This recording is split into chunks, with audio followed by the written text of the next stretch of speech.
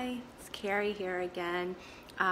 Been about a week since I gave you your last tip. So this third principle of culture infusion is insist on a healthy work-life balance.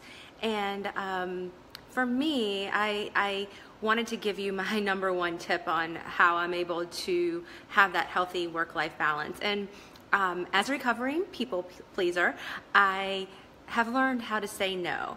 And I'm not perfect at saying no, but more and more I try to look at my schedule. Do I really have to go to that meeting? Do I really have to volunteer at school?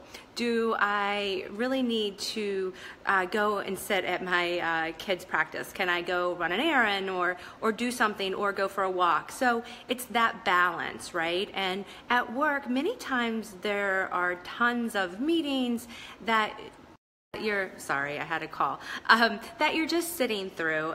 So how can you get around those? So I invite you for principle number 3, insist on a healthy work-life balance, just practicing how to say no and really look at that on a day-to-day basis. So more from me soon on principle 4. I'm really excited. I'm starting my internal trainings on culture infusion with all of our actualized team just to make sure they know what we have to offer. So it's just really doing an interactive seminar with them. I'm calling them mind expanding experiences. So I'm off to do that, but I wanted to give you principle 3, insist on a healthy work-life balance, and how can you say no.